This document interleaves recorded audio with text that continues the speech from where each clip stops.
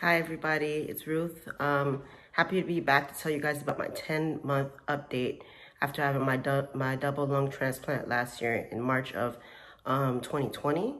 It's definitely been a roller coaster. The first thing I want to do is apologize because I haven't really been posting much, and I didn't realize it was a big deal. So people were like, "We don't know how you're doing. You haven't said anything.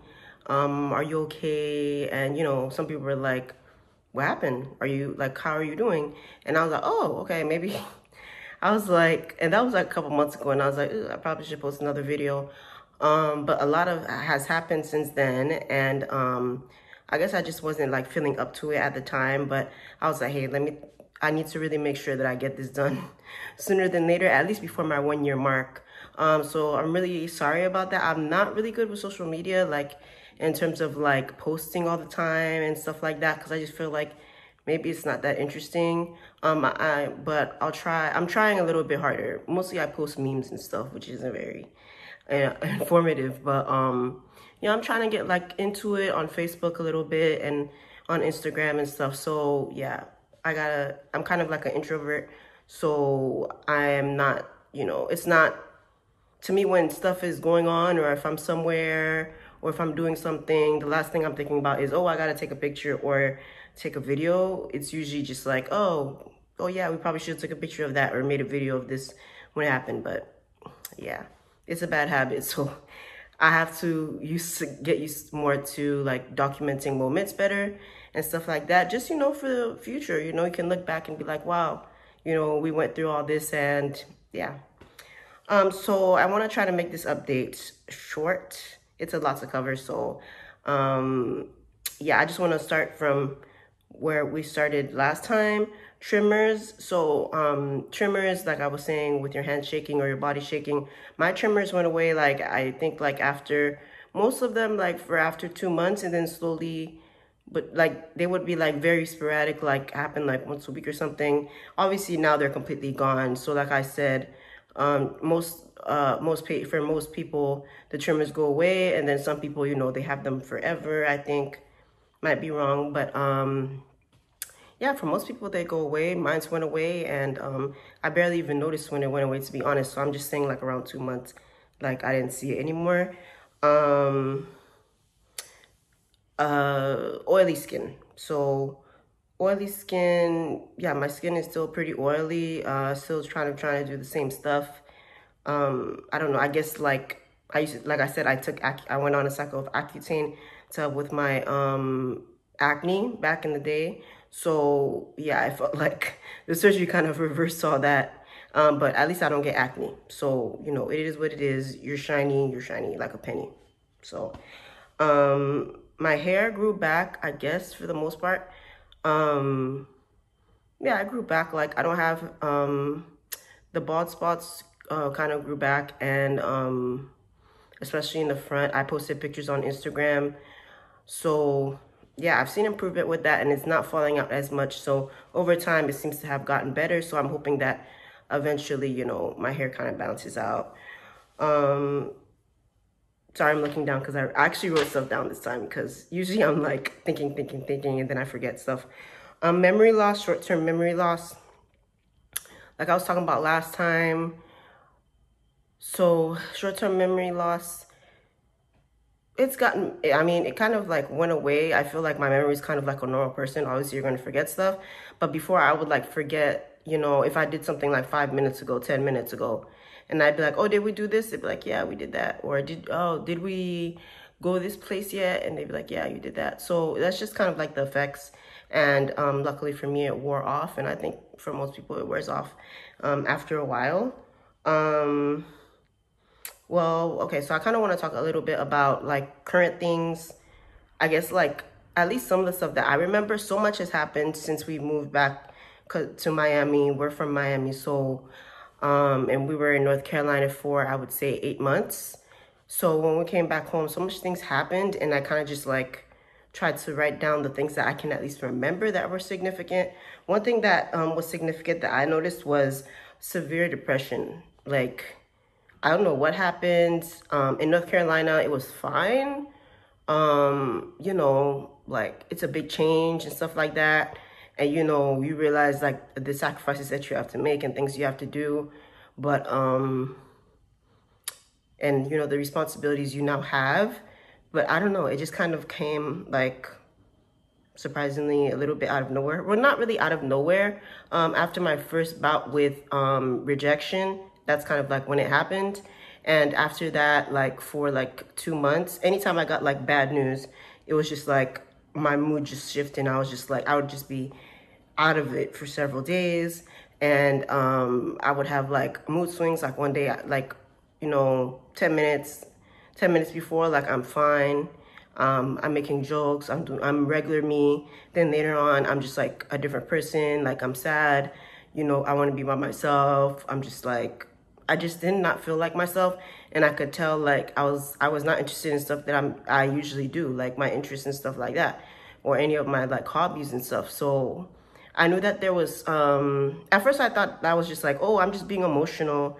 I'm just being like sad, you know, and stuff like that about like stuff that's going on. But after a while, I was like, this is, you know, I kind of started to notice the patterns and stuff.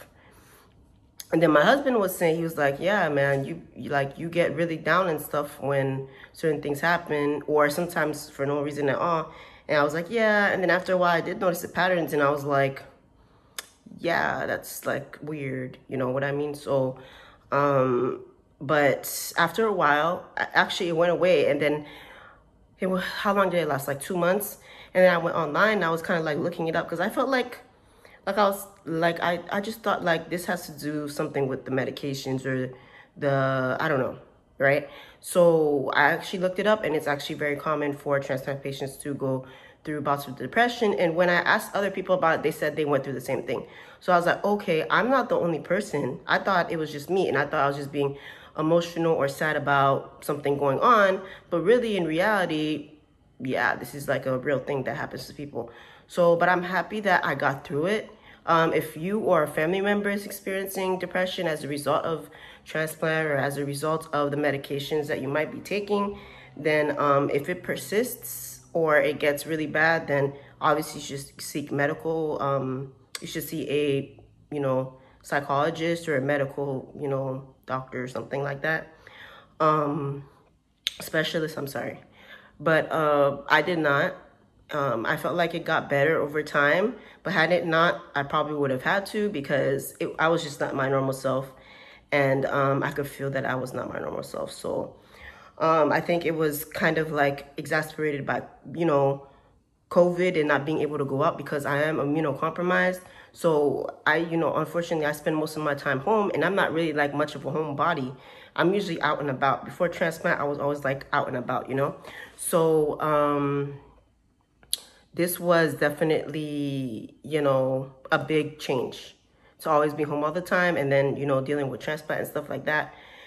So I think that kind of, you know, added to it, and kind of like transitioning back to normal life. So we got back home to Miami, back to Florida in August, and kind of like dealing with everything all at once. So yeah, it was quite a bit, but I'm happy that we were able to move past that.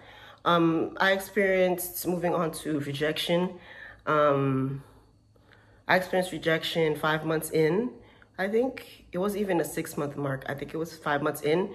Everybody was kind of surprised, even the doctors and, you know, our medical team was a little bit surprised, but it does happen. And yeah, it was hard to come to a realization that, hey, you know, you could be doing everything right, and you could feel like you're doing everything right, and you're taking all the precautions, and you're on it, and you're trying to take all your medications and stuff. But yeah, these things can still happen. You can still have, these things can still, you know, occur.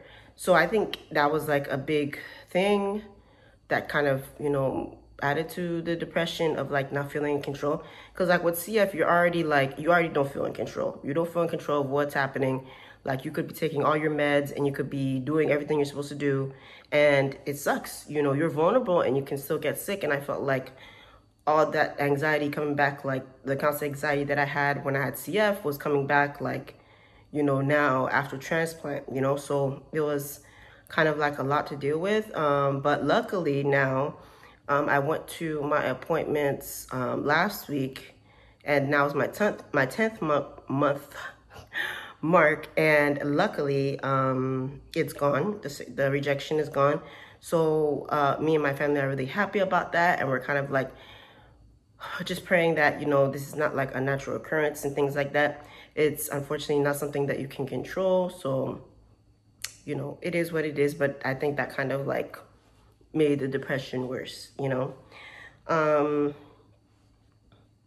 And I wanted to talk a little bit about my chronic pain. Again, it's not something I think that affects everyone, but just in case there's somebody that has had a transplant and you are watching and you want to know how I'm doing, I still have the chronic pain. I think I've kind of gotten used to it. I don't really take anything for it because all of the things that they gave me, I felt like it didn't work. And I'm the kind of person that if it's a voluntary or elective type of medication and it's not working, I just won't take it. So I just kind of deal with it day by day and just kind of cope with it, and just, you know, I try to figure out like things that might make it worse and stuff like that. And I just try to avoid those things or those activities, which is, you know, not very much. And if I have to do something like, you know, 100 push-ups or something like that, then I know for the rest of the day I'm going to be in pain. So I already know, like, don't plan to do a whole bunch of stuff after you finish doing your 100 push-ups. Just an example, but, you know, whatever. You know, whatever can exasperate it. So in addition to that, I wrote some common questions that people usually ask me, or things that people are like wondering about, just like questions that people always ask me all the time. So just to answer a couple of them, I know I said it's a Q&A. Obviously it's not a Q&A, but I'm just answering common questions. How often do you have to go to the doctor after transplant?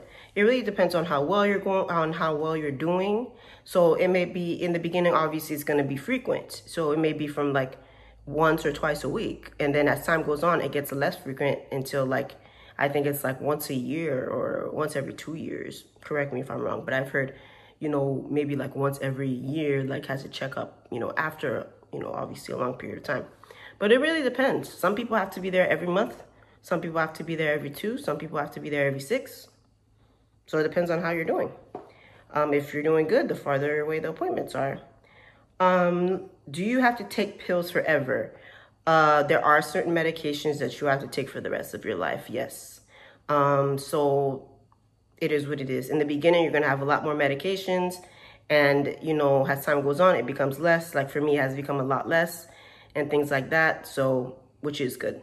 So, but just be on the lookout if you're going to get a transplant, or, you know, a family member is going to get a transplant. Yes, there are some medications that you have to take forever, and you will have to get used to that.